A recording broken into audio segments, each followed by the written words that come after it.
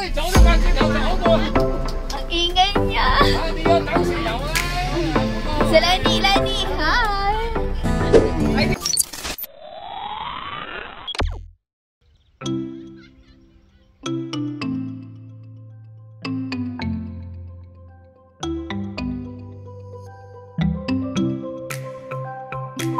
So hey guys, we just arrived in Sai Kung town. So we get off from here, we cross the road and turn left.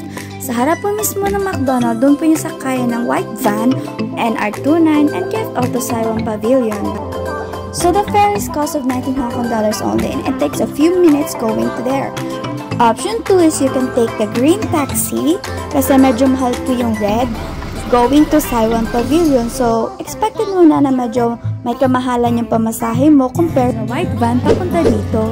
So from here guys, sa Saiwan Pavilion, tumawid lang po kayo and then just follow the sign ng Saiwan Village.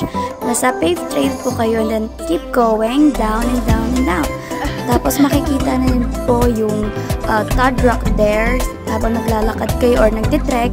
Ayan po, makikita niyo mismo yung Kamkoy Shek Teng dyan. So after a few minutes of walking guys, makikita niyo intersection dyan. So you just turn in your right side, go upstairs. Tapos, keep on trekking lang until you reach the Makilos Trail. Along the way, makikita niyo po yung viewing point. Ayan po yung Saiwan Beach. So, pupunta tayo mamaya dyan. On your right side guys, makikita niyo yung signpost ng Makilos Trail. So, you just turn into the right dirty path and keep going up. Medyo matataas nga lang dito yung mga halaman or short ay si bushes. So, kailangan po naka-leggings kayo kung hindi naman po kayo sanay. So, after a few minutes guys, makikita nyo na yung Todd Rock.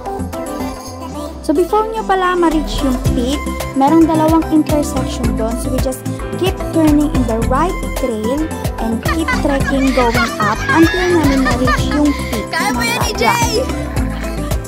Hey!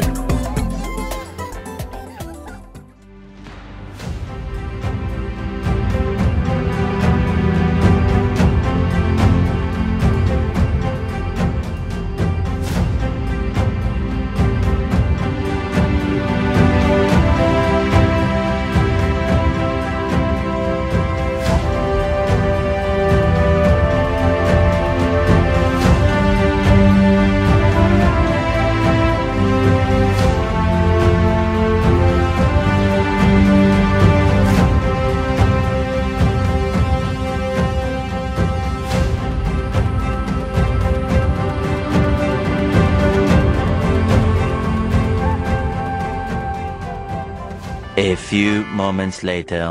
Buffet kayo dyan! Fiesta! So, tapos na nga kami sa Kamkoy Shek Teng. Let's go naman sa 𝚤𝚏𝚂𝚖𝚎 Stream.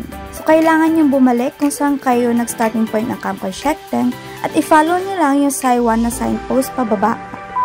So, bago kayo makarating sa waterfalls, madadaanan niyo muna yung Saiwan Beach and then pumunta kayo sa campsite. On your left side, sa dulo niyan, may way or trail dyan going to waterfalls. So, rock pool ang tawag dito sa 𝚤𝚏𝚂𝚬 Stream. So, let me share you the guide. I-follow nyo lang po yung arrows and every slide dito sa aking video. Sundan nyo lang po iyan papunta sa waterfalls. I hope makatulong po sa inyo ito para marating nyo yung rock pool. Anyway guys, hindi naman mo kayo mawawala dito once na pupuntahan nyo ito because this is the famous waterfalls na dinarayo dito sa Hong Kong. Though medyo may kalayuan nga lang siya pero worth it. Maganda dito yung summer season ka pupunta. Ngayon kasi winter kaya ito yung itsura ng tubig. At nang kami umuwi na, medyo uminit na nga.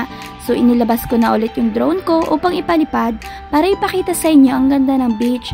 So ang Saiwan nga pala guys is one of the beautiful beaches here in Hong Kong. So ayan, tingnan nyo, sobrang clear yung tubig niya, lalo na pag summer, blue na blue. Last time nag-camping kami dito kaya sobrang ganda ng moment na yun. Kasi nga, ang ganda ng view at nakaka-relax talaga. Kaya feeling ko tuloy that time wala ako sa Hong Kong. Kaya na-enjoy ko talaga yung pag-stay doon sa camping site. So if you have enough time and chance to visit the beautiful places here in Hong Kong, I dare you to grab it now because we only live once. Yun lamang po. Maraming salamat!